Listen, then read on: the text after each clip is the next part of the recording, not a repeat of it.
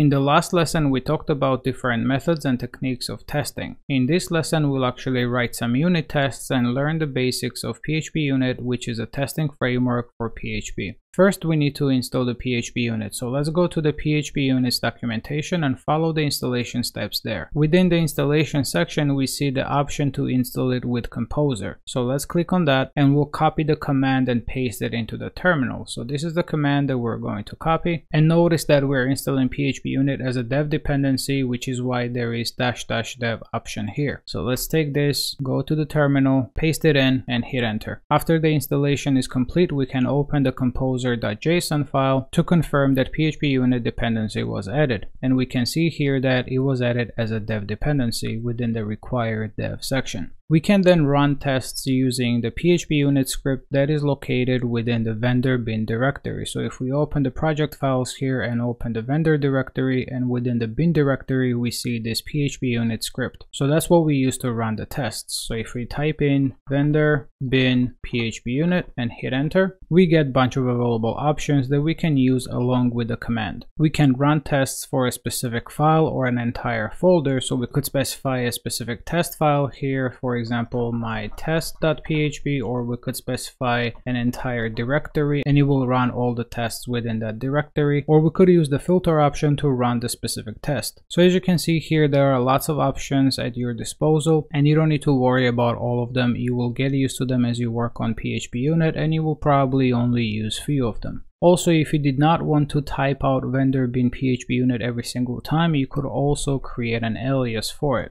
To be organized, we're going to create a dedicated directory for tests where we're going to place our test files in. So we're going to create a new directory called tests, and within the test directory we're going to create another directory called unit, which will hold all of our unit tests. This way we can have our unit tests within its own namespace and directory, and later we could have a directory for integration or feature tests and so on. It is up to you how you want to structure your tests, but this is a pretty common way. Before we create the actual test file, let's first configure the PHPUnit by creating a configuration file. PHPUnit configuration, along with the other benefits, helps us set some of the options that we would otherwise have to include within the command. So let's create the PHPUnit configuration file, and it's an XML file in XML format. So we're going to create phpunit.xml file within the project root. I'm going to paste in the basic PHPUnit configuration snippet here, so let's go over it quick. As I mentioned before, it's an XML file, so it's in XML format. Within the PHPUnit, we specify the options in the form of attributes. So we're setting the colors option to true for color coding our test results, and we're setting the bootstrap script to the autoloading script from the vendor directory. Bootstrap script is loaded before the tests are run, and it can be set to a custom bootstrap script if needed. You can check the documentation for other options that you can configure, for which I'll leave the link in the description. Then within the PHPUnit element, we have the test suites element for better organization, and because we are only writing unit tests for now, we only have a single test suite element here for the unit tests because we have the unit directory here. That's what this is referencing to. Later we could add another test suite for integration or feature tests and so on. So if I open the terminal now and run the PHPUnit script without specifying the directory, it will run through the test suites that are defined in the configuration file. And as you can see, we're not getting any options. We're getting a warning stating that no tests were executed, which makes sense because we haven't written any tests yet. We're going to write some tests for the router class that we created in the previous section of the series. If you haven't watched it or don't remember it, no worries, I'll go over what the router class does. It's a pretty simple class where we have a few methods available to register different routes, like a get and post routes, for example, that simply call the register method, which adds the route along with its action to the routes property. The action can either be an array that contains a class name like a controller and a method that it needs to run, or it can simply be a callable. Then we have the routes method that returns the registered routes, and we have the resolve method that resolves the route based on the request URI and the request method. So it's a very basic router, nothing fancy, but just because it's simple doesn't mean it should have no tests. So let's add a new unit test class called router test, and notice the naming convention here. We're following the same regular class naming convention with the test appended at the end. Let's click OK, and we're going to extend PHPUnit's test case class, which provides the functionality for the tests. The actual tests are written in the form of methods within the test class. I'm going to open the router class in a split view so that it's easier to follow and see what we're testing. The first thing that we might want to test is to confirm that a route can be registered, so we're targeting the register method to test. If we scroll up, we're targeting this method basically. We can call the test method something like itRegistersARoute. So we'll do public function itRegistersARoute, and you can name tests any way you want. It can be named something like route can be registered or test that route is registered, and so on. I personally prefer descriptive names even if they're long, so it is up to you how you want to name your tests. When I write tests, I usually follow the given, when, then, or arrange, act, assert patterns. Sometimes it also helps to write out what it is that you are actually testing in words or sentences. For example, let's write out what we're actually testing in sentences here. So given that we have a router object, when we take action or when we call a register method and provide the arguments, then we assert the expected outcome, or in this case, we assert that route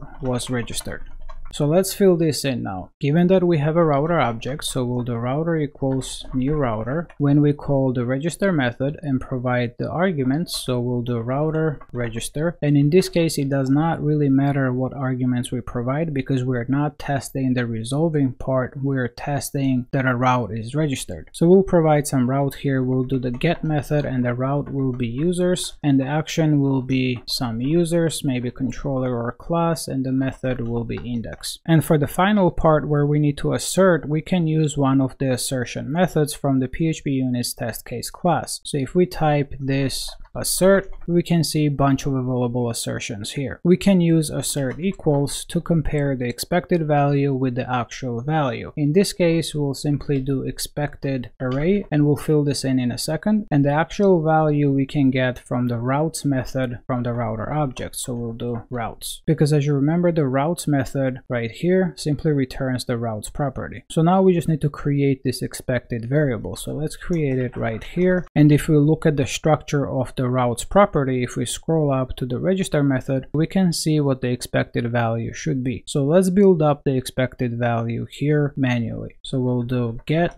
as the key, and it contains a single route in this case, and the key of that route is the users, and the value is users index. Let's run the test and see if it passes. And we're getting the warning that no tests were found within the router test class. The reason for that is because PHPUnit does not know if this method is a test method or just a regular method. We can hint it using annotation, or we could prefix the method name with the word test. Let's add the annotation first. So I'm going to add the annotation test here and run it again. And sure enough, it detected one test and one assertion, and our test passed. Let's try with the test prefix. So we can simply prefix this method with the test. So we can say test that it registers a route, and we can get rid of the annotation, and let's run the test again. And sure enough, it still works. It's up to you which one you want to use. Either way is fine. As far as the naming conventions go, it's also up to you and your team what conventions you want to follow. If you strictly follow PSR, then you would probably use camel case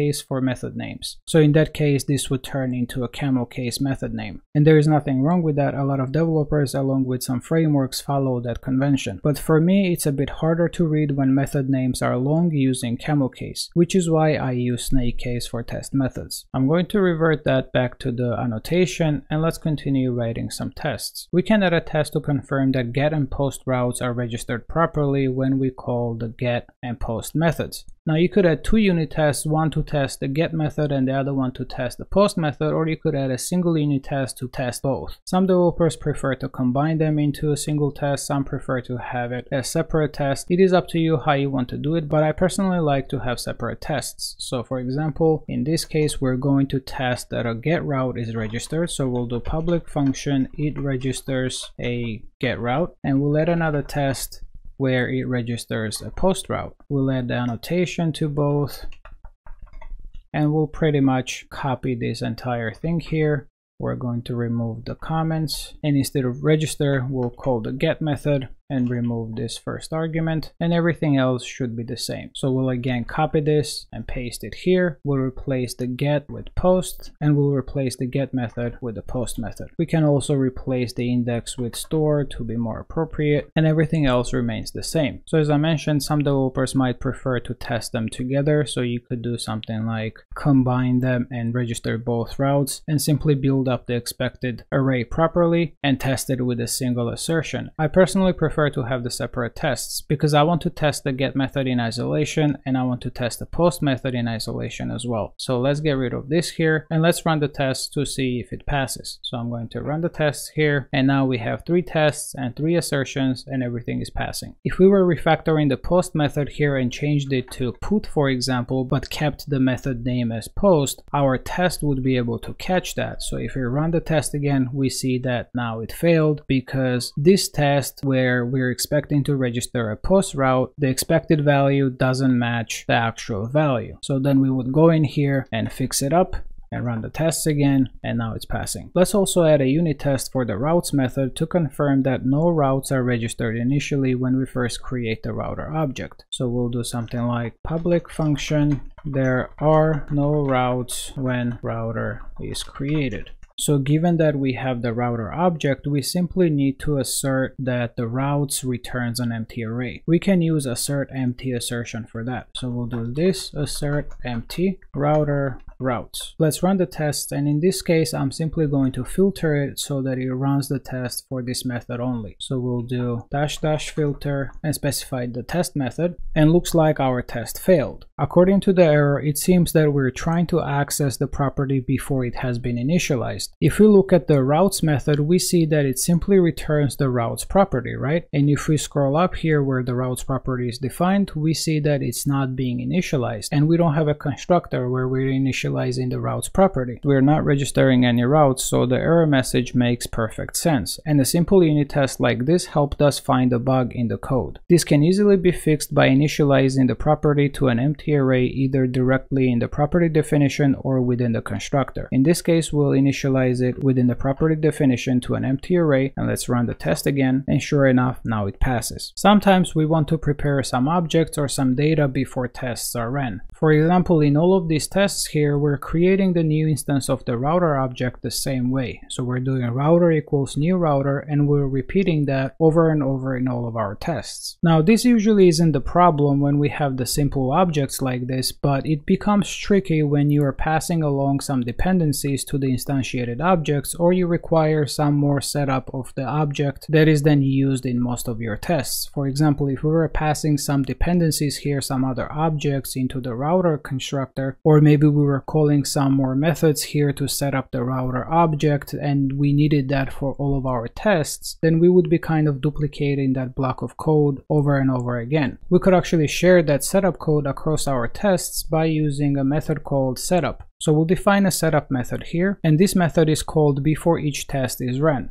We're going to create the router object here and assign it to the router property. So we'll do this router equals to new router, and then we can simply replace router with this router everywhere else. So we'll do router, this router, and replace all, and we'll also add the router property, and then we can scroll down and get rid of the extra lines. So we'll drop this because we no longer need it. We'll also get rid of these comments since we no longer need them. We'll get rid of this, scroll down, get rid of that, and technically we could also get rid of this, but I'm going to leave that in because this unit test specifically tests the scenario where we're creating a new router and we're confirming that it has no registered routes. So yes, this would still work if we get rid of this. This would still work, but in this case I would prefer to instantiate a new router object just in case we were doing something with the router object in the setup method. So we'll do router and router, or if you want to make it in a single line, we'll drop that and do it this way. Let's clear this out and run the tests to make sure that everything is still working, and sure enough, everything passes. We have 4 tests and 4 assertions. We could also define a method called teardown, which is called at the end of each test even if the test fails. Teardown can be used to clean up heavy objects or some external resources that were created in the setup method. In this case, we don't need teardown method method because we're working with a simple object, so we're not going to create it. Alright, let's move on to the resolve method, which has a bit more logic to it. The first test that makes sense is to test that a route not found exception is thrown. If we scroll down to the resolve method, we see that route not found exception can be thrown for multiple reasons. One is when the action is not set, which means that it could either be the wrong request method or the wrong route. And other reasons could be that a class doesn't exist or method doesn't exist and so on. Also, just a quick note here, this check here, isArrayCheck, is technically not needed because we are essentially checking if the action is either callable or array. And it cannot be anything other than callable or array because we have type hinted right here,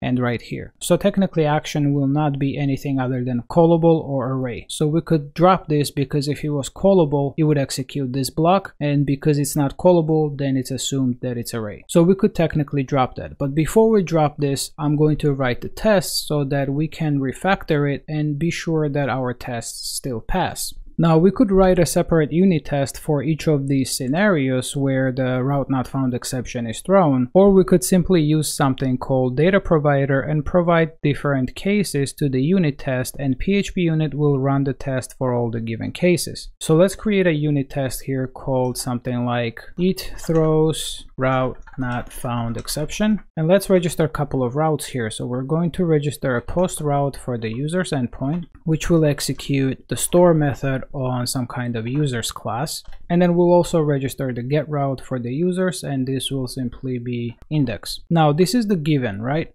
So then what we need to do is that we need to call the resolve method. So when we try to resolve a route, we want to assert that route not found exception is thrown. So we're going to do this router resolve, and we'll pass in some kind of request URI and some kind of request method. Now I'm not hard coding this because if I were to hard code this, then you would only be testing a single scenario, right? A single test case. But we want to use a data provider where these two arguments here are given by the data provider. Before we do that though, we need to assert that an exception was thrown. To assert that an exception is thrown, we can use expectException method. So we could type this expectException. And as you can see, we can also assert exception message, code, and so on. But we only care for the exception class for now, so we'll do expectException route not found exception. And the expectException assertion has to happen before calling the method that actually throws the exception. Otherwise, if we did it the other way and we put expectException after, this would throw the exception and it would stop the execution. So we need to add this beforehand. So now we have our test set up properly. We're asserting that exception is thrown. The only other thing left is to provide the data provider here, where we provide the request URI and request methods. A test method can accept X number of arguments, and it can be provided by data provider method. So we could say that this test method expects request URI and request method. Now this of course will not work because we haven't specified the data provider yet. We can add the data provider by using the annotation as well, so we'll do data provider followed by the method name whose return will be passed as arguments to the test method. So we'll call this route not found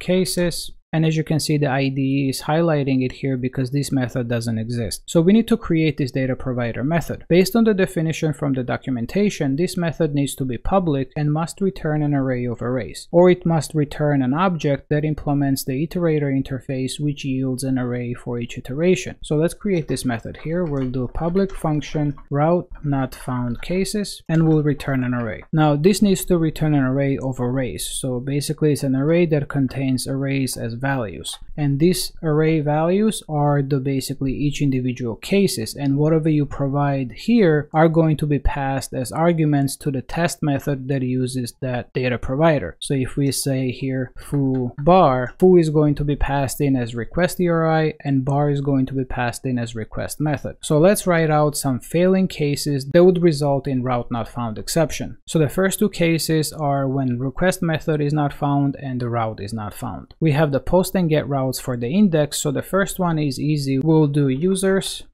and put. Now in this case the route is found but the request method is not found. The other case would be invoices and post, where the request method is found but the route is not found. The next case would be when the class does not exist. Now providing a failing case for this scenario is actually pretty simple because the user's class doesn't exist, right? This is just a string, it's not really a class. So we could provide the proper route and a proper method, but it will still fail because the class does not exist. So we'll do users and get, and this is going to get us up to here, but it's going to fail because class does not exist, and it will throw the route not found exception. And for the last case where the method doesn't exist, for that we need to somehow simulate a way where the class exists. And I don't want to hard code some controller here or something like that. It wouldn't make sense because we're doing unit testing and we don't want to depend on other classes like controllers, for example. So what we can do is that we can use anonymous classes to kind of simulate a controller. So we'll define some kind of class here like users and set it to anonymous class. Then within the anonymous class we'll define some kind of method. Let's say we'll have a method to delete an user. So we'll do a delete and this returns true. And now instead of using users here, we could simply replace these users with users scope resolution operator class. So now when we make a post request to the user's endpoint, it should execute the store method on the user's class. And the user's class exists because we're simulating it as an anonymous class, but the store method does not exist. So essentially we should get here and this should fail and it should still throw this exception. So we'll add that failing case here. So we'll do users and post.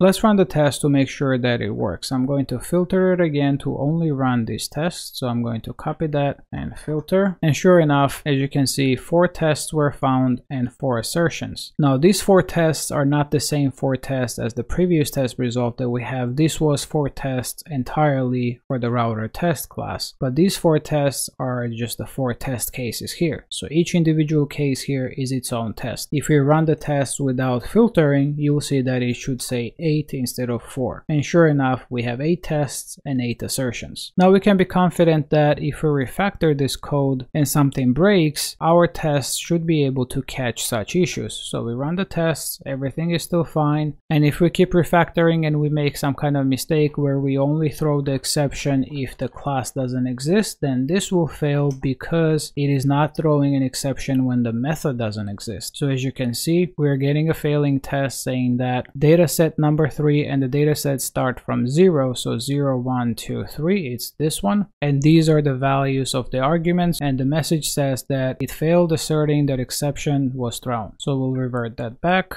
run it again, and it passes. So as you can see, the data providers can be used to simplify tests and test against multiple cases. You can even reference to external data providers. Say for example, you had this data provider method extracted in a data provider class. You could use fully qualified class name to reference this method. That way multiple test classes could use the same data provider. For example, we could have a directory like data providers here. So we'll do data providers, and we could add a new class here called something like router data provider and simply extract this method to here. And then we can reference it by using fully qualified class names. So we need to add the fully qualified class name here. So we need to do tests, data providers, router, data provider, scope resolution operator, route not found cases. And now as you can see within the IDE, it's even clickable and I can click into it. And this should still work. So if I run the tests again, we see that our test fails. So let's figure out why our test is failing. The error says that the router data provider class does not exist, but we have created the class and we have the proper namespaces, but it still says that it doesn't exist. So what's the issue? Let's open our composer.json file, and within our composer.json file we see that we're using the autoloading for the app namespace and the app directory. We need to do the same thing for the tests directory because we have the test directory out of the app directory, so it's not using the same autoloading as this. So we need to add another autoloading section here. So we'll duplicate this and we'll do autoload dev because we only need it for the development, and we'll change this to tests and tests. Now we'll run the composer dump